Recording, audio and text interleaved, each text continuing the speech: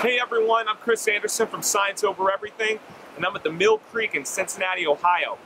20 years ago, this was one of the most polluted waterways in the entire United States. But thanks to the hard work of the Mill Creek Alliance, this ecosystem is coming back in a very big way.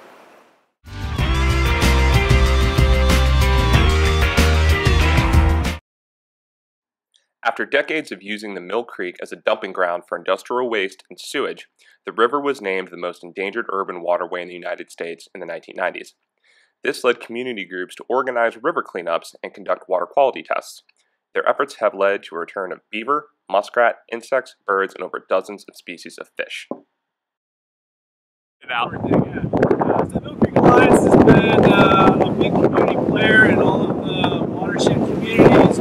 We manifest ourselves through our school program, which deals with many of the schools throughout the watershed, our green team, which is a summer youth employment program, and then dealing with local officials through community councils, different municipalities, and other official entities that work in and around the watershed. Habitat restoration has been another important part of cleaning up the Mill Creek. The Mill Creek Alliance has undertaken a variety of projects including tree planting, installing floodplains, and building the Greenway, a 3-mile bike trail that runs along the Mill Creek, protecting river habitat. High school students can become part of the Green Team and get experience in environmental stewardship while getting paid. While there is still much work to do, the Mill Creek shows that our ecosystems can come back healthy and strong.